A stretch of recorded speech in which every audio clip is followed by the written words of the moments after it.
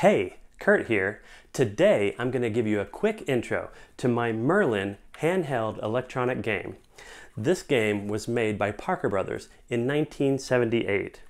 And in 1978, I was 8 years old. This little Merlin could play 6 different games, and that was basically endless possibilities for 8-year-old me. Now, Merlin was marketed as the electronic wizard. And as I said, it played 6 different games, either with or against the human player. Game number 1 was tic-tac-toe, which was you against Merlin. Game number 2, not technically a game, was basically just a music note recorder and player. Game number 3, called Echo, is basically Merlin's version of the Simon game, where the player has to echo back a series of notes that Merlin plays. The 4th game was called Blackjack 13, and it's like the card game.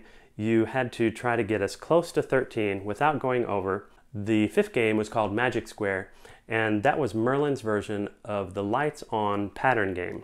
And the 6th and last game that Merlin played was called Mindbender, and that was a pattern guessing game very similar to Mastermind.